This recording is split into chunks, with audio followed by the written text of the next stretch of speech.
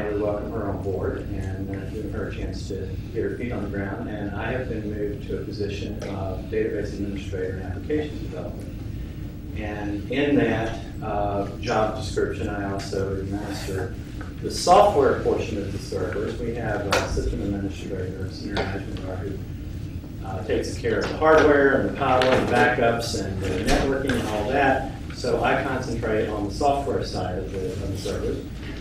And I took over several assorted different ages of Red Hat and SUSE Linux servers. And we had just a horrendous problem with knowing what was going on these servers, getting updates installed without breaking everything that we already currently had running on them, and just generally being able to have time to do anything other than deal with the servers. And it was about the time that I was coming into this position that Ubuntu really grew up, really became very mature. And the real question, though, comes down to who would you rather have running your servers? We all know this guy. The other gentleman here is a guy by the name of Mark Shuttlesworth. And if you don't know Mark Shuttlesworth, you should read up a little bit on him. He is from South Africa. He started a company called Canonical. And he gives away their main product. He took the distribution of Linux, the Debian Linux, and basically made it accessible to ordinary mortals. I am not a Linux geek. In fact, until about 2 weeks ago, until I was actually prepping this this talk and figuring out how to pronounce Canonical, that I also got it right that it's not Debian, it's Debian. So that's really just how little of a geek I am and how little I speak to other people about this. But this is truly a simplistic, solid, very mature distribution of Linux. It comes in several flavors. And there's a desktop version, there is a server version, and then there's some kind of some specialty offshoot versions, Kubuntu, MediaUbuntu. But all these little spin-off projects that are all tied back. And in the end, the entire thing is tied back to Debian, but they don't wait for Debian to get things right. They make it right off the bat. I have here a whole series of slides on how to actually install this. It looks amazingly like installing Windows 95 or anything beyond that. And I can actually skip all this, or we can actually skip through this, because during some of these installation steps, I can point out some of the interesting features, or we can skip right past it. Shall I go quickly through it? Quickly through it? Yeah. Everyone This our viewing audience too. The recorded audience for posterity. Yes. This is how non-confusing this is that one of the most confusing things is it comes up right off the bat and asks you the language. This is the language for the installer. That's the very first thing you get when you pop the CD in. Basically what you're doing, I've skipped this guy too. You're going to go to the Ubuntu.com website. You're going to download an ISO file, a CD image. You're going to burn it to a CD. How you do that is beyond my scope of doing here, but any decent CD burning software will burn an ISO disk. You pop that disk into basically any PC hardware, boot off of it, and you come up with this screen right here. At this point, you're going to end up with several choices, and one of them is that you can put in. That's almost impossible to read. The first option, I'll just read these off to you. The first option is to install the Ubuntu server, which is what I ended up doing here. But you can also install the Ubuntu Enterprise Cloud. They actually bundle a piece of cloud software with it. I believe it's called Eucalyptus. And you can even build on your server off this software absolutely free, a pretty respectable cloud virtualization system that's mostly compatible with the Amazon cloud, so that you can develop projects in this, pop them over, move to the Amazon cloud. There's a check disk for defects, test the memory, and boot from the first hard drive, and restore a broken system. And I have no idea what that does because I've never seen a system that was broken. Not that it can't happen. They then ask you, this is what I was talking about confusing, they ask you for the language again. This is the actual language of the installation, not the installation program. This is your final system. And by the way, so far through the system, there's hidden defaults. We go through where are you located. Do you want to detect your keyboard? Do you want to use a standard keyboard? Once again, default, default, default. This is all keyboard stuff. Now it's the first time you actually have to do something other than defaults, and you give it a name. On our campus, when I put in Ubuntu, and I was installing this with the network port attached, basically through to the system network, to the university's network, it gave me the domain name off the campus DNS system of ubuntu.gsu.edu. Talk to your network people about that. Time zone, you pick your time zone, pretty much down standard stuff. Partitioning the disk, it has a built-in disk partitioner. It will set up your partitions for you. There's this thing called the Logical Volume Manager. I don't really understand it that well, but it's a really good idea, especially if you think you're going to add another disk to the system. It's no overhead for you to do it, so you just pick the LVM. You want to give it the whole disk. And if you have some reasons to do otherwise, you'll probably know about that. You want to reserve some disk for something else. And right here, I have to select yes. It's the second time I've had to do something other than pick the defaults as I've gone through. At this point, I do actually want to write the changes and configure it. And how much space do I want to give it? Which was the whole hard drive space we have here. And this is all done, by the way, on this laptop in a virtual box, in case you've noticed this frame up here and the bar at the bottom. I actually did this while I was installing it on the virtual machine here, and it still took me less than an hour to install this, even stopping and taking all these screenshots. Had I not been taking screenshots, I probably could have done it in well under a half hour. And then you're going to put in the name of a user. Ubuntu does not normally make the root account, and all Linux installations have a root account, which is really dangerous to use because root can do anything to your system. Instead, they don't make root a login account, but they make this account here one that can sudo or run as root privileges. I'll come back to that in a moment.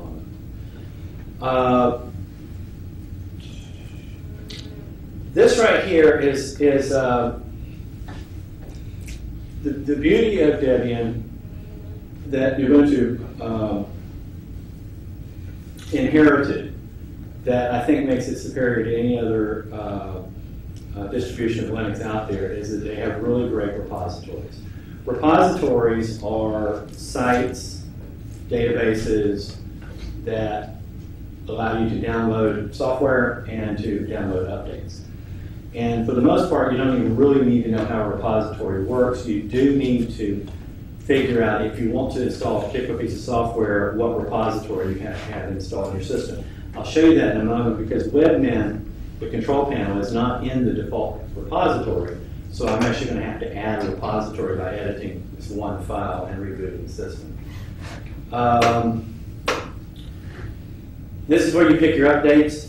Generally speaking, you want to have it install security updates. There is a system, if you had a whole bunch of Ubuntu servers, if you wanted to set up a server farm of 20 or 30 of these, they have this service called Landscape. Don't know much about it, but it is basically a way that you can check up and monitor. And it's a service, a paid service from Canonical that allows you to manage a huge number of Ubuntu servers very easily from a central location. But anyway, I told it to install security updates automatically. I've just not seen these updates break anything. It's just very safe to do. At this point, you get to say what kind of a server you're setting up. Once again, screenshot's a little hard to read on the options, but DNS server, and if you had the need for any of these, you would once again, you know what they are. Or at least you can also go online and very easily research what services are given here. But a DNS server, I've selected LAMP server, which is Linux, Apache, MySQL, PHP, or Perl. Mail server, you also set this up as a print server, file server, all sorts of things. A Tomcat Java server, which I've been playing around with lately. It works really well. There's several other options here, but you can just basically tick these off, and it will install the appropriate packages to do that. So on our utility server, we also have mail service on it because it will send and receive mail. But on our main web server, we don't send and receive mail, so we would not check off the mail server. If you're not going to use the service, just so you don't have to keep track of it, don't keep that where the firewall and all that. Just don't turn the service on. At this point, MySQL, because I was putting in a LAMP server, it requires MySQL. So some of these servers will ask you for some information, basically on what services are being put in. So in this case, we're putting in a LAMP server. It needed a root password for the MySQL instance. Grub is just basically the boot program. And I don't even know why it even bothers to ask you this. It's a new installation on the operating system. You should have the Grub bootloader. And installation is complete. It was really pretty much as simple as that. And so at this point, it went through a bunch of gyrations. It loaded all the software on there, and it rebooted, and I came up with a boot prompt.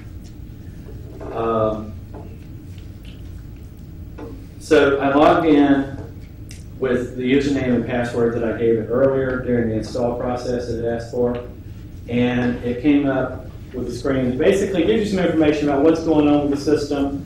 And it does tell you that there are some security, some packages that need to be installed. Some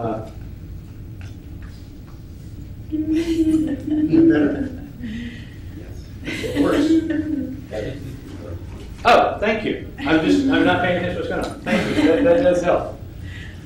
Anyway, so this is some basic information that most of this we'll be able to get, especially this information up here we'll be able to get once we get into Webmin, and the updates we'll be able to install once we get into Webmin. So the only thing I really want to do at this point is actually install Webmin. This is the only other kind of tech geek thing that you'll have to do on the setup. So it's basically sudo is the command saying allow me to do something as root. Nano is just the editor we use if you know VI or Pico. Well, yeah, Pico's installed.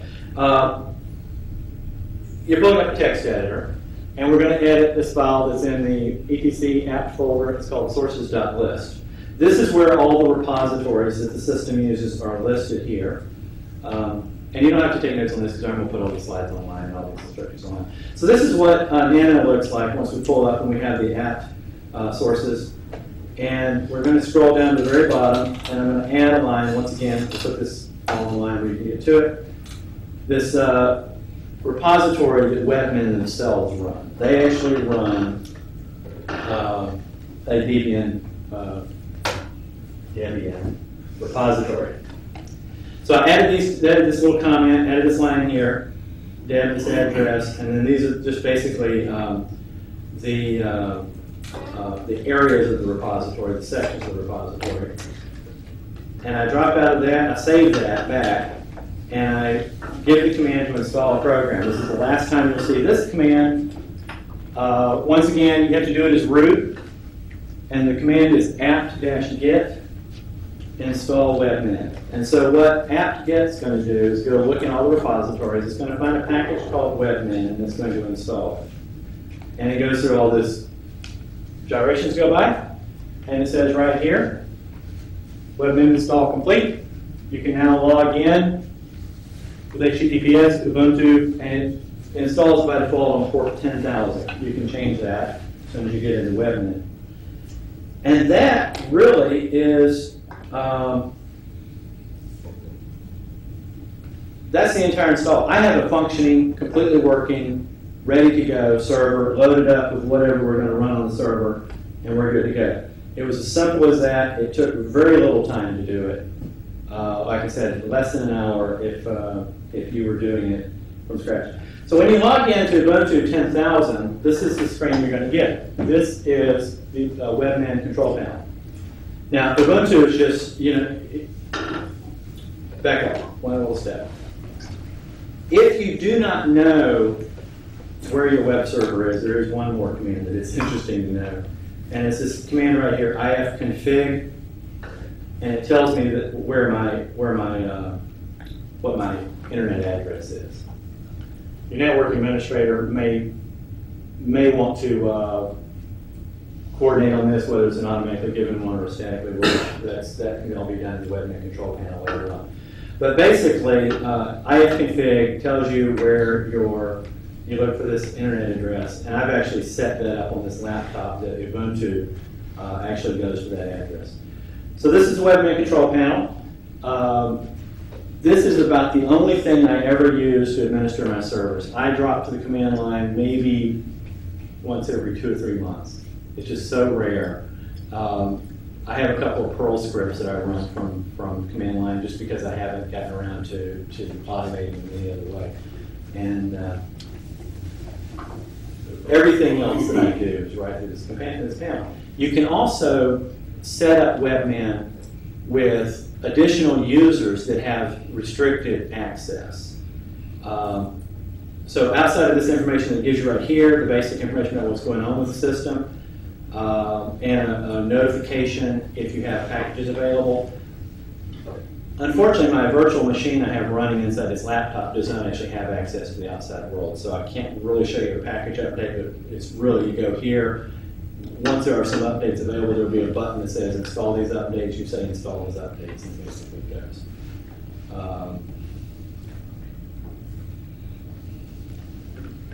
You get some basic information about how much the server, how hard it's working, how much of your resources are in use. So just basic overview of it. It's a very lightweight system, uses very little memory. We're using 50 meg of memory right now. We've got a whole web server, Apache web server, MySQL database running in there, and we're using 50 megs of memory, 1.42 gigs of memory hard drive space. So tiny, very, very little information, very little resources needed to run this. Webmin itself can have all sorts of modules added to it. They have modules for things. For example, if you were to install SendMail instead of the default mail package that comes with Ubuntu, which is postfix, you can go out to Webmin, webmin.com, and I said I don't have an outside internet interface. I can't actually go to Webmin and show you these. But it would bring up a list of all the modules that are available to install into Webmin. You know, one of them is a SendMail.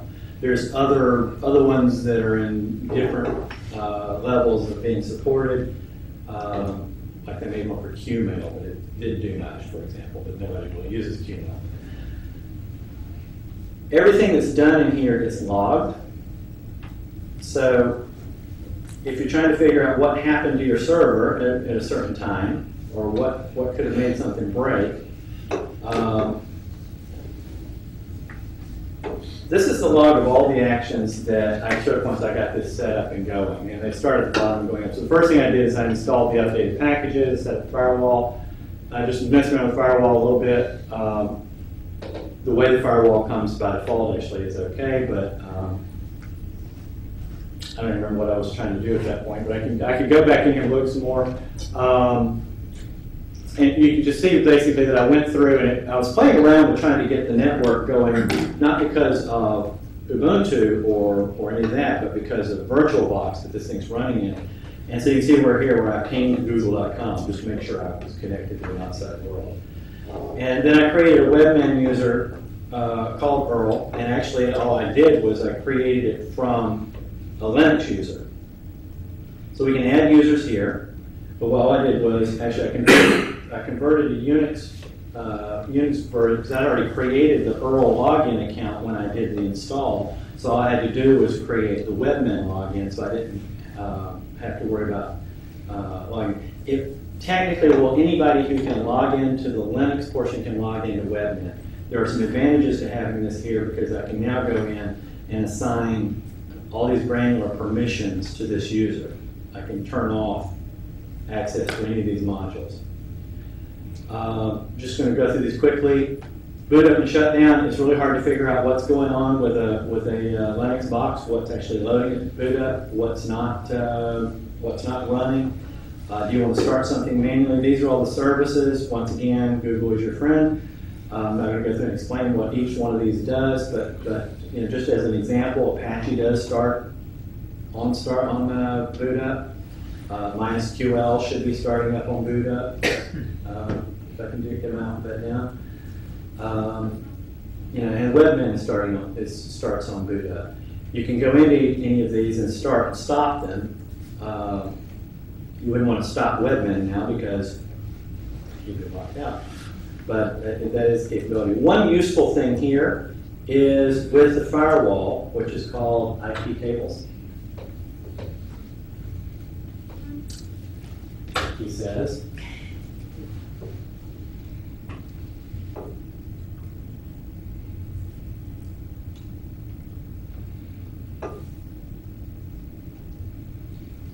I'll just start it up here. Maybe it's in a separate location. I know where that is. I'll get to that in a moment. When you are playing with the firewall, you want to not activate the firewall on boot until you know you've got it right. Because you'll boot up and not have access to your server. Not fun.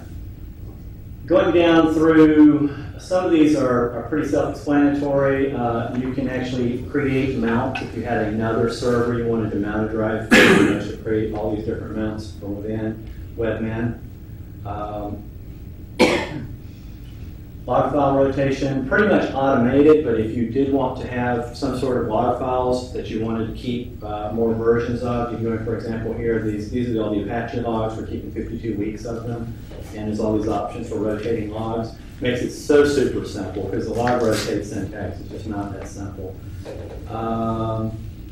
You can see what's actually running at this point, and how much memory it's taking up. And right now, Webmin's the biggest CPU hog at the moment. MySQL is active as well.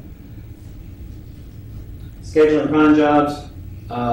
Once again, remembering the cron job syntax is very difficult. Like when we installed our help desk system, they said in the instructions for the help desk system, you need to have a cron job every 5 minutes to check the mailbox to see if anybody's emailed something to the help desk.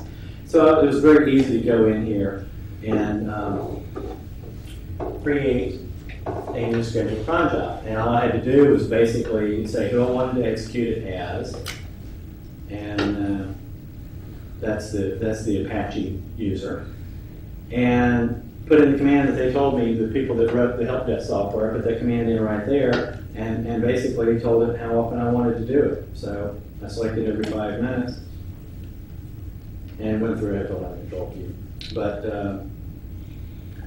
went through and told it to go and check the mail every time.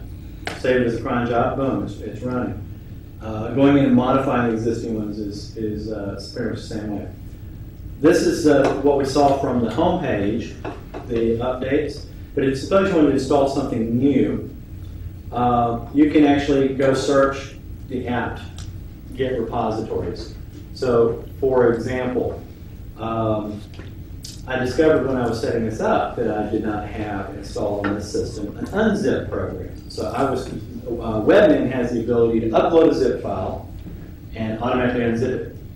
And it would upload it and say, can't unzip, gave me a message. And so if I were connected to the internet with this server, I would be able to go in and very quickly install the unzip program.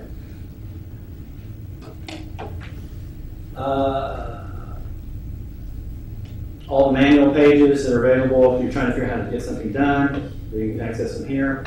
System logs is one that I spend a lot of time on because I'm just that kind of person. But you can go in and view the logs, and you can actually search the logs, do a grep, they call it. And so if you want to find out how many times somebody from a particular IP address hit your server, you can go put that in. You can pull up 20, 30,000 lines. Actually, most web browsers will take that.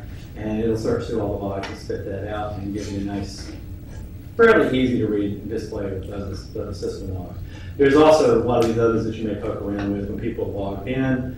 And unfortunately it shows when all the cron jobs logged in as well, but you can see here that I logged in from the local host at 8:48 this morning. Gives you some idea of what's going on in your system. Servers, Apache web servers. If you've ever done any Apache web server configuration, you can go in and just edit config files like this, which I do a lot more than I probably should. But you can also go right in and pull up and have a fill-in-the-blank form for all of the Apache web options. So if you're having to administer an Apache web server, which is one of the main reasons for running the system, is to go in and activate modules. So we have certain modules that, so you have a piece of software that needs a particular module. One of the big ones would be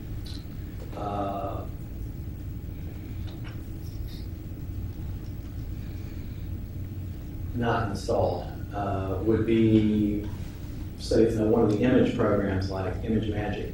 You can install ImageMagick, it'll install the Apache module, and then you can come in here and activate it.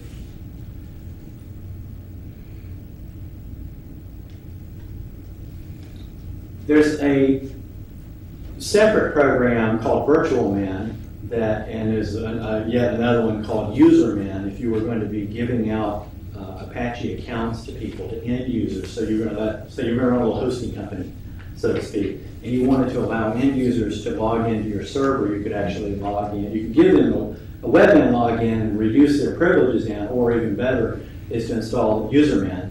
Installs pretty much the same way. Actually, I take that back. You can install UserMin from within the webmin configuration, right in there. VirtualMin you have to install pretty much the way that you saw me install webmin in the first place. VirtualMin makes it easier if you're going to have a lot of different websites on your server, and you want each of those websites to have its own email, its own database, or any of the other services that may be like DNS services on your system. You'd probably want to install VirtualMin. For most applications, you don't even have basically one service running on this server, and or perhaps a second or a third, but just web servers. So this would be very adequate for just setting up a separate website, say a subdomain. You've got, faculty.law.whatever.edu, and you want to have, staff.law. You could set that up right in here. And it works fairly well to set up, like I said, for very simple additional configurations. We can come back if anybody has any specific questions about Apache web services. We'll come back to that.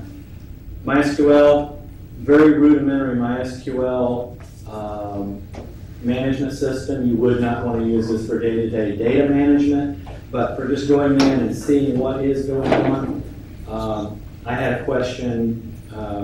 Someone put in a service ticket this last week while I was out of the office, asking if they could have a login created for them. And I went to my normal control panel and tried looking them up, a control panel that I wrote myself, and the person didn't come up. And so I was like, if I was at my desk, I would pull up my database manager program, and I would log into the database, and it's a desktop app that would work, but I didn't have that with me. So this was actually good enough to go in to the database and actually pull up a table here, and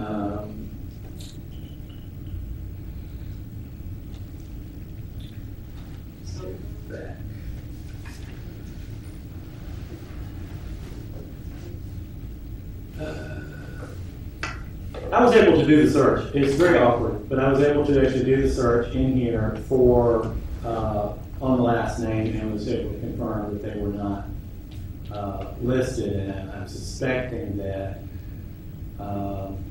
actually I need to go to view data. And at this point, I can now do a search on the table column. So it's a very rudimentary but functional MySQL handler. If you have if you have mail on the server, it would this would be set up to actually go in and look at mailboxes. if you need to just issue a command as though you were on the command line, and you can see right here it has my last one where I pinged google.com. And so when I pinged google.com, it gave me back unknown host because I'm not connected to the internet outside.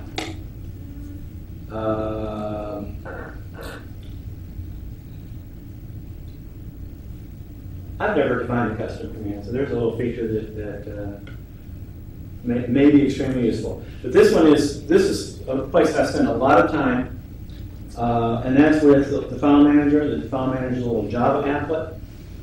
Comes right in, installed with it already. And it's a fairly functional file manager. Not perfect, but it certainly beats being at the command line. So this right here is that presentation I just gave you. The presentation that I gave a little earlier is just a website that I actually created completely on the system. And I don't know if I want you to see my HTML. This is all hand-coded, just as an exercise and just seeing if I could do it.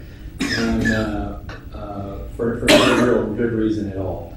But the file manager allows you just to go through, find whatever it is you're looking for. It has some search capability, it has editing, it has upload, download, and setting permissions of files. So if we want to know what the permissions are, you don't have to remember all the change mod, blah, blah, blah numbers, or change owner. You just do it all right here within the file manager. You don't have to worry about this. So you don't have to memorize it, you don't have to remember all the commands. You don't see a command line. So I can see this file here, how big it is, when it's modified, who has access to it, user of the group or the world, other they call it, and who owns it. And to me, I mean, there's obviously some improvements that can be made on it, but this is a huge jump up from the command line. If you've ever tried to figure out how to find a file from the command line in Linux, not fun. I mean, it's not rocket science, but it's not fun. And coming in here, you can tell it what you want to find, where you want to look, the whole thing. So these other ones sort of skip over. Hopefully we're not doing a lot of Perl. You can set up some status alarms. It has a whole monitoring system built in. And so it was automatically activated for Apache Web Server and MySQL database server. And I can set up to have this thing email me or run some other command if something happens on this monitoring. And we can monitor all these different services that are running. Once again, it's just kind of plug and play. And if you don't want to bother loading the entire Java file manager, they give you another little file upload download. This one's kind of useful in that you can upload multiple files at one time. Networking. The bandwidth monitoring, we've actually had a little problem with it. It's not very tolerant to glitches in the database files, and the bandwidth monitoring files are huge if you have a lot of traffic.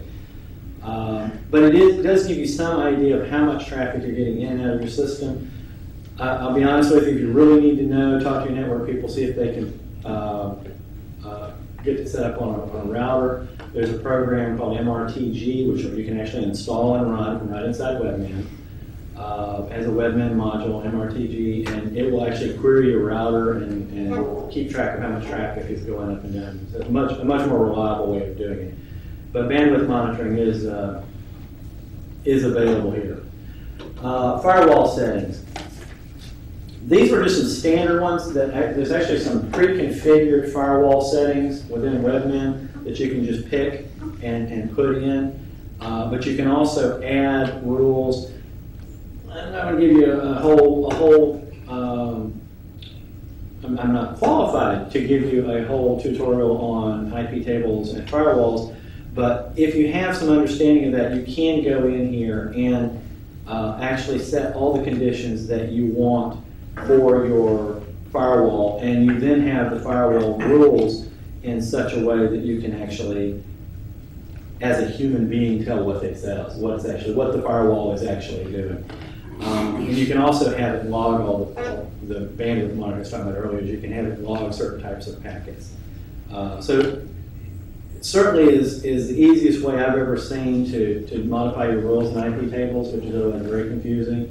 We did use a product called Firestarter before. I just was not real fun. I could not quite figure out just what was going on with Firestarter. Sometimes it seemed to be doing one thing, sometimes it seemed to be another thing.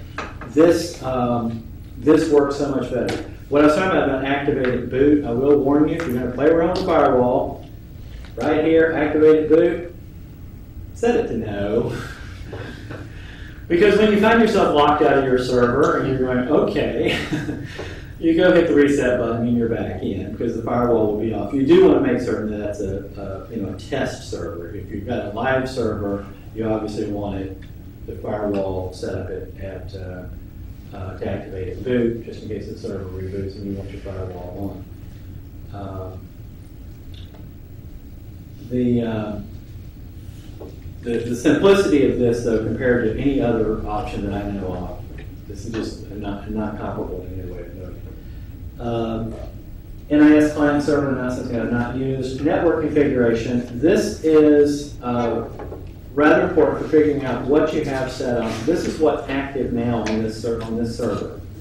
We're using a local IP address, and then the loopback is just something that all network systems have. And this tells you what you're actually activating at boot.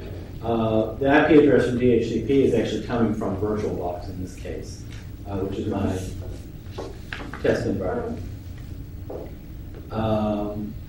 You can go into the network configuration and set up, and we have to do this each time that we are setting up a new server or changing a server over.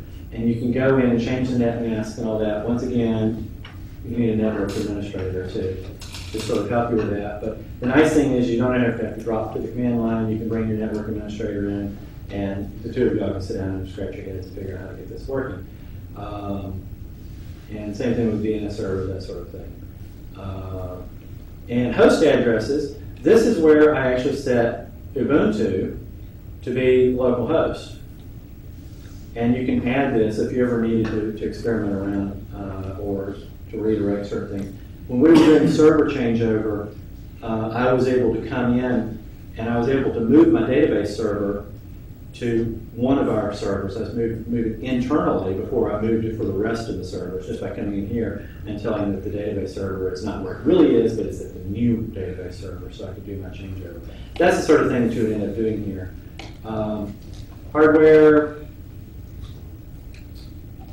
they do have a single logical volume management, which, as I was mentioned earlier, I don't know why it's such a good idea, but it is. And it allows, I basically tell you what a logical volume does. You take physical hard drives, and probably some of you can maybe explain this better than I can. You take multiple physical hard drives and make them into one big volume. They look like to Linux to be one drive. And it's completely seamless on your part. So if you needed to add another drive to a system, it would not be a big deal. Partitions, once again, printer administration. I did not install the print server, but that would be active if it was there. And system time allows you to synchronize your hardware. If you wanted to put in if you had a time server to sync to, you can sync that and put it on a schedule.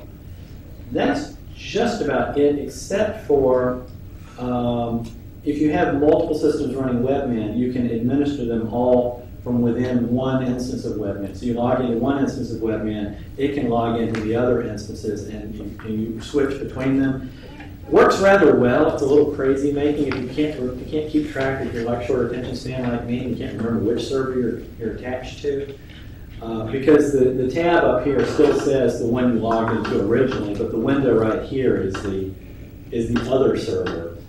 You can figure it out, but to me, I just open it up another window. But it does have that capability to cluster multiple Webmin servers together and to do cluster jobs. In other words, you can do a job on one and it does it on all the servers. Pretty good if you have mirrored servers that are load balancing and mirroring themselves, and you want to go and do something kind of ad hoc on all of them at the same time. That sort of thing works out well. There's also a bunch of unused modules. Webmin will actually go through and say, oh, you don't have that installed, you don't have all this. So these are all the unused modules. Once again, all pretty much rudimentary, replace the command line kind of modules, as we've seen before. So I think I've gone on long enough. Actually, I've gone on much too long. I appreciate everyone hanging in there with me. I'd like to open it to questions. Nobody's eyes are quite rolling back in their heads yet, so I appreciate that. Any thoughts, ideas, questions? Can Webmin integrate with LDAP, or do you need to set the server? We are we're implementing LDAP right now. It has a small LDAP module to administer some of the rudimentary portions of LDAP, but you would want to use some other LDAP administration tool for your day-to-day administration. As far as login, Webmin uses whatever login mechanism Linux is using. So you can set up your Linux box. I don't know how to do this, but you can set up your Linux box so that it uses LDAP for authentication. I think it's through Kerberos. Thank you. Right. Unless you had a large number of users, or just really didn't want to remember another password, I would say, what happens if your LDAP system's down? You can't get into your server. I kind of like having the independent, unless there was a really good reason to go otherwise. So who's going to go install a server? Actually, part of this, kind of shooting myself in the foot on this, because my boss is going to now, he's not here just yet, but I have a feeling he'll watch the video and he'll go, oh, I thought his job was hard. So that's too late. You already made the server. The bottom line is that I have gotten to a comfort level that I know what's going on in my server, so that I can go through here and I'm not constantly pulling up a Linux command reference card. That's the biggest thing. You do still have to understand how the underlying part works. So for me to say, anybody can administer a server might be a little hyperbole, but I think it does bring it in the range of most mortals. I really do. Any other questions? My email address is there. You can go to ball.gsu.edu and actually see a server, a live server that runs, Ubuntu and Webmin. I think the recording is about to cut off, so maybe. But anyway, I'm still willing to take some more questions if anybody has more. Are we supposed to go an hour? I should check that. I think it's still until 11:30. Well, then we have plenty of time for questions. Is anybody here already running Webmin? I'm actually running the commercial version of this. Okay, the Webmin Pro. Well, no, I'm running cPanel, which is the same thing as Webmin. cPanel has a lot of the same features. Right. Yeah. I did notice that Webmin had a few things that are nicer in Webmin than cPanel, which is nice. It's been a few years since I've been in cPanel. cPanel to me was always aimed at the end user for setting up your email account, setting up your. So it's more like userman, and userman is not as good as cPanel. You would find cPanel to be better. This is more for the kind of replace the command line syntax. Right. Is really what this is for. But you could actually run both at the same time. They're not. I don't think they would even fight with each other, and they're certainly not. I'm finding that if using Webmin, it's I can see that it could be a much simpler way to administer the server. Sure, and cPanel also comes with some licensing fees, and if you get the Fantastico as well. Right. Now, Fantastico will install a lot of packages that would be difficult or impossible to install from Webmin. I don't know if you can install Drupal from Webmin. Just if somebody put a repository in, it's there, but Fantastico will install Drupal in just a few minutes. We actually set up some test accounts, and I used a commercial off-campus somebody wanted to just play with Drupal. I said, here, 10 minutes of Drupal you can play with. And so that's a really nice feature that I don't know that Webmin has, the ability to install all those kind of packages. On the other hand, I did find how you can pretty much, you did have to drop into the command line for a couple of things, but I was playing around with Alfresco, which is a huge Tomcat server, SharePoint clone kind of thing. And I was able to, mostly within Webmin, install and administer Alfresco on the Tomcat server, and got to a level of feeling comfortable with it within a couple of hours, which I don't think I could have ever gotten that comfortable in days and days from the command line. It just works a whole lot better. Any other questions, thoughts, ideas, what other people are doing, how this might apply? I wasn't that thorough, was I? Now, or just had everybody gone, okay, no, we can't administer. I have another question. Sure. Can it handle RAID administration, or do you still have to rely on the server's tools? I think it can monitor them. I don't know that it can.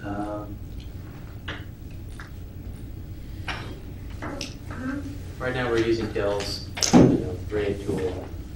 Well, Samir would probably strangle me if I messed with the RAID. Yeah. That's his purview.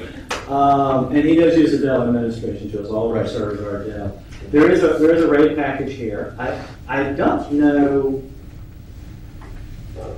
other than some monitoring, I don't know how much manipulating you could do of the RAID. That's beyond what I do. Beyond what I do. I guess if you have a hardware RAID, you'd probably have to use the Dell one. If you have a software RAID, then you could probably use. That makes sense. That makes sense. We're running all hardware RAIDs. Right. Kind of leave it at that. The idea here is that we don't have a dedicated system administrator. Samir knows a lot about. I mean, if the hard drives are failing or setting up the RAIDs and that sort of thing, he knows how to handle that, and I don't have to get involved with it. He can come in and get the backup software installed and then all runs in the beginning, and I don't have to deal with it. But we have this kind of swap over that left me with a lot of administration tasks that without Webmin I just don't know that I could have handled. And if you're doing it for the first time, you'd want to get a Linux viewer to kind of sit by your side and help you get it all set up right. But then you don't have to have that person on call 24/7 to keep your server up. If you come in and something's working really weird, you can come in here, just a couple of clicks, and you can say, reboot system, and we can just reboot your server. You don't have to drop the command line. You have to remember the command, is it restart, reboot, whatever. It's right here. Any other thoughts, questions? Yes? Just one thought I had when you were showing the cron screen, the thought that occurred to me, if you ever tried to schedule a task through cron from the command line, the graphical user interface for that alone almost makes it work. Yeah, yes. Anyone who's had to go through that, and I cannot remember it. Before I started using Webmin, I constantly had bookmarked or saved copies of Linux commands, and I was constantly going back to them and scanning through them, trying to figure out what I needed to do. I was Googling it. I was constantly going through all of that. And you're right. You're right. To go in, and even just to read what the cron job is doing and figuring it out. Okay, the asterisk there means every minute or every hour or every whatever. And here we can see that this is selected, all these jobs are scheduled to run at 6:25 in the morning. And so you just go look at it, just as simple as that. Anything else? Anyone else? I know this is the very first session of the conference, and I know where I was like, and I realized I was scheduled for it. So okay, maybe we need to wait a little later to put in my proposal. I don't want to be on the last day. I've actually presented the first year. I presented in the last slot. So I hope this is a good sign. But I appreciate you all taking the time to listen. I have been really excited about this. I'm just such a big fan of Ubuntu and what they're trying to do. I neglected to mention at the beginning what Ubuntu even means. It's a word from the Banta dialects from Africa. There's a whole family of them, but Ubuntu basically means this idea of community. It takes a community. It's this idea of collective effort, and the collective effort shows up very quickly when you go in. What would be a problem you'd want to solve on a server, or something you want to do with a server?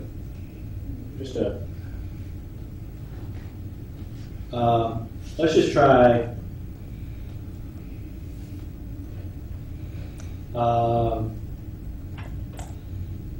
So we just Google something like this. I mean, obviously you've seen Google before, but the idea of this is to try to get some idea of just how good the support that you will get for documentation from Ubuntu. And so we have this whole background information about, I don't even know what root sudo is. If that's anything different from sudo, I think it's just exactly the same as sudo. So you're trying to figure out, this is secure login into Ubuntu, and you get this explanation from the very beginning. You don't assume that you're super geek. There's a super user named root. I mean, how much more fundamental can you get than that? The Windows equivalent of root is the administrator's group. So they just take you right through the whole thing, the benefits of using sudo. So if you're trying to figure out, well, should I activate because you can figure out how to activate the root login account, and so you don't have to type sudo all the time. Of course, Webmin, incidentally, Webmin sudo is for you. Every command that it runs is actually sudo, something or other. So it does it completely transparently. And it takes you all the way through.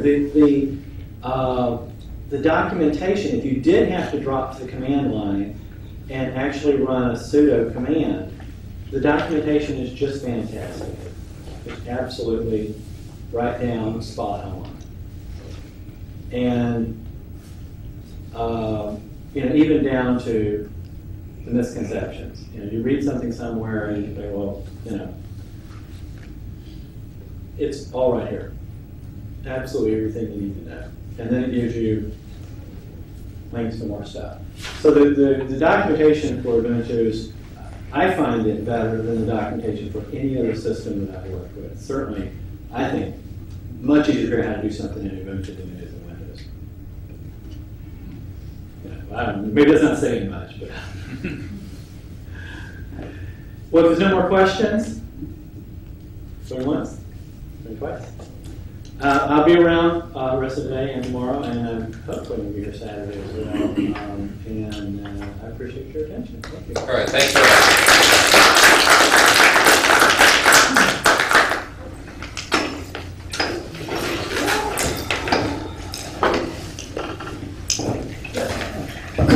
Private question unrelated to service.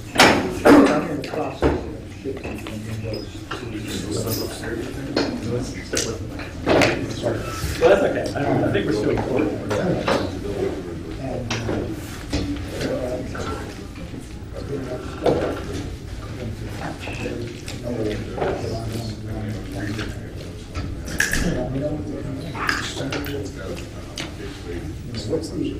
What's the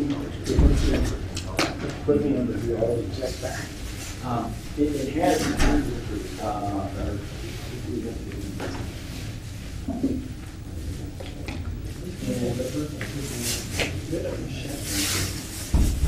it's actually inet.d. It's an internet service that has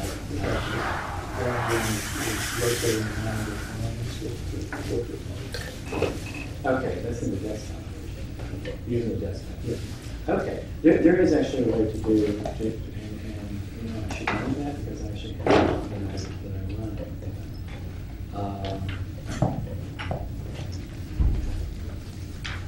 you can install all this on the desktop version. You can still do set Yes. Doing most of that.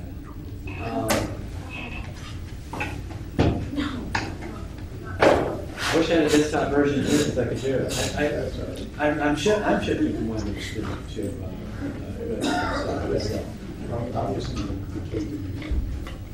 I'm still stuck on Dreamweaver. All the time I invested in getting Dreamweaver going,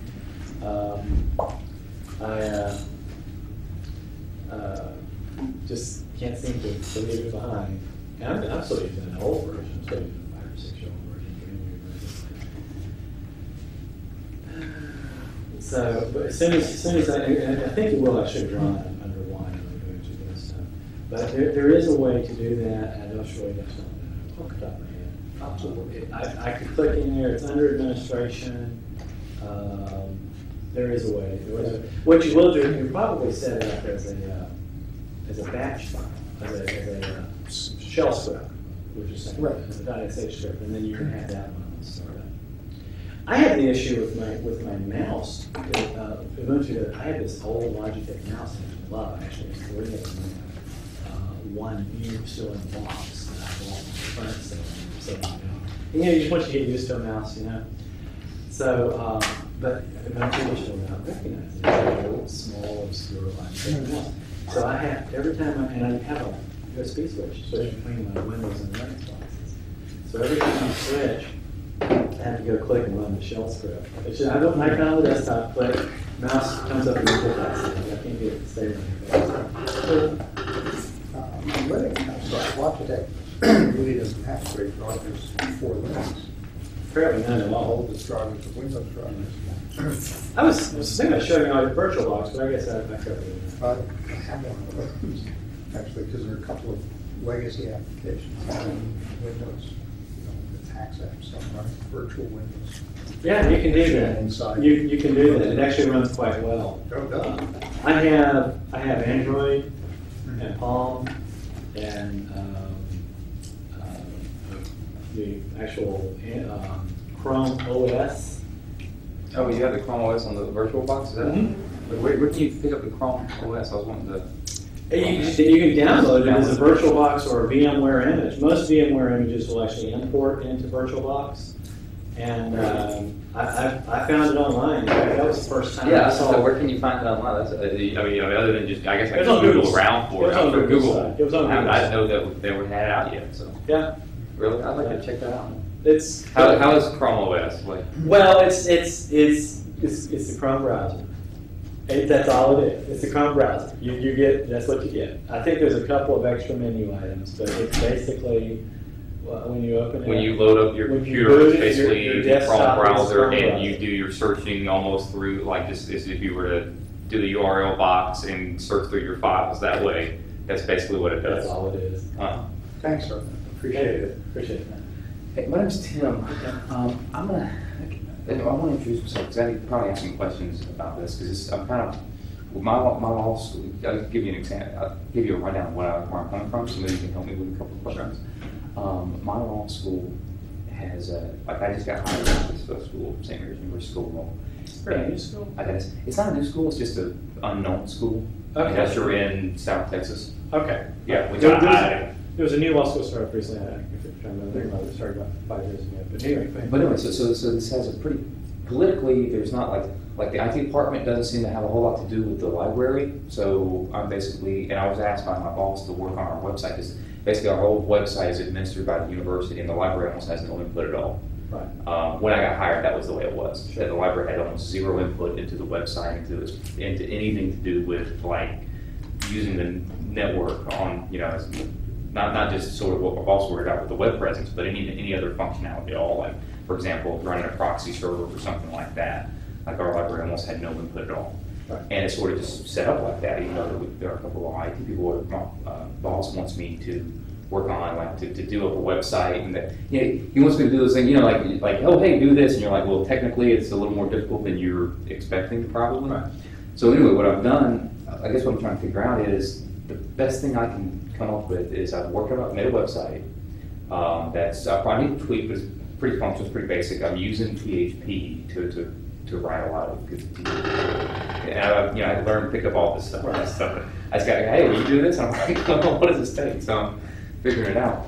Well, I'm just now getting into figuring out that, okay, well, hosting it, I would like to, I don't know what the hosting issues may be, but I know that there's a bit of a conflict between, like, because they already have something that the school does, and they already run their own servers, and so I'm actually looking to saying, hey, why can't the library, our library, just have a server and host some of these things?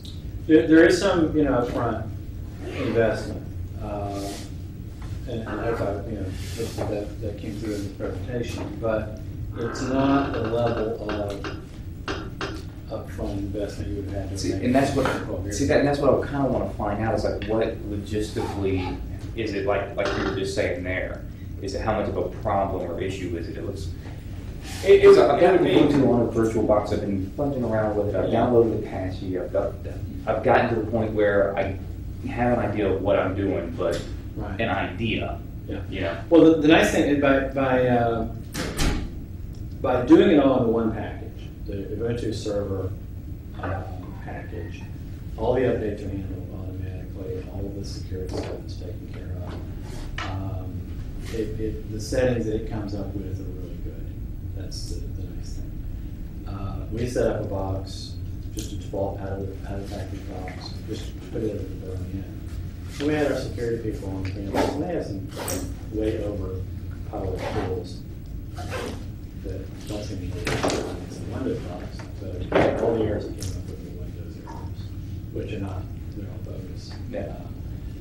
So we did an out of the box install of MySQL out of LAMP server with Ubuntu and VirtualMan or Webman.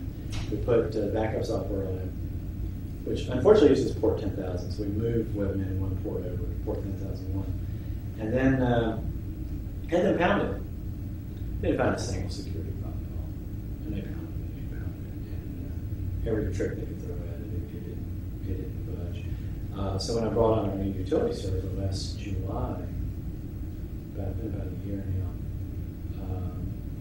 we had a mail server, and it had MySQL open to the outside world, because the outside servers are needed. And it has Oracle connectors to connect to the Oracle database. It has all this extra stuff added to it. So a lot of it was, literally I was Googling how to do this.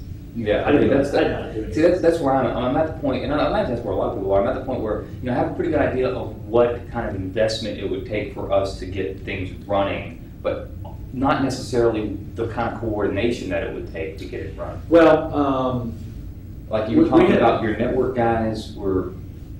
Well, Samara's handled most of that. We have not had to deal with them very much. We had one little glitch. First server we swapped over, and we fixed the Webmin, but it took us a few moments of panic because we actually swapped the wires. But the IP addresses are hard coded, so we changed the IP address. And unfortunately, the net mask, which we didn't quite understand. But once we got it in here, it took us just a couple of minutes to figure it out, and we were able to get it back online right away. So we haven't done that much coordinating with the university people, to be honest.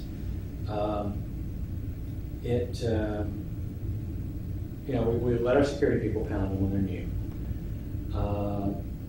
But we had a system administrator been there for 14 years, and he had put the original web server online along with Professor Wiseman, who's here, who presents here a good bit. Professor Wiseman and James Jones put the very first WordPress online for the College of Law. I like the name. And there were Linux boxes, and James left in May of